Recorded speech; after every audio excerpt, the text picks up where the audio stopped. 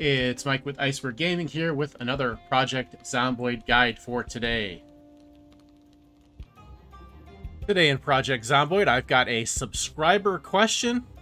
One of my subscribers asked on a recent video, where do you find the Popsicle fridge?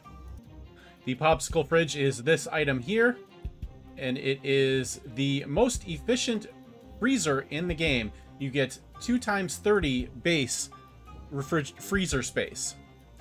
Now, I kind of like the big industrial refrigerator, which comes with the freezer and the refrigerator attached, but for pure freezer space, the icy Popsicle fridge is the best in the game. And I know a lot of people think that refrigeration is a waste and that you should just go with freezers for better storage. So to answer this subscriber question, we're going to find out where to find these Popsicle fridges.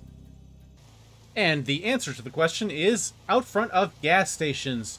I don't want to say every gas station, but a lot of the gas stations will have these out front. They'll usually be outside the front door here, like so.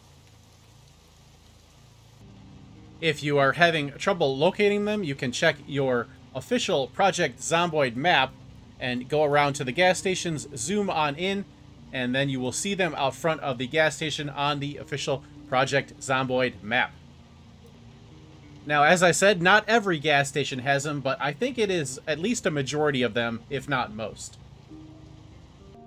Another place you can look is inside the Gigamarts or supermarkets or whatever you can find. Sometimes you will find them in there as well. Ooh, ice cream. Let's take this. But here you go. We've got 4 of them right here inside of the Gigamarts. So check those as well if you don't have any luck with the gas stations. Again, you can check your Project Zomboid official map, and you should be able to see them if they are there, so you don't waste a trip. Thank you so much for watching. I hope you found the video helpful. If you did, please consider leaving a like, comment, and subscribing to the channel. Shout out to General Cromwell for the question. I hope this helps you.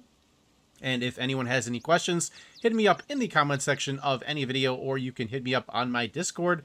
Link in the description. Thank you so much. We'll see you next time.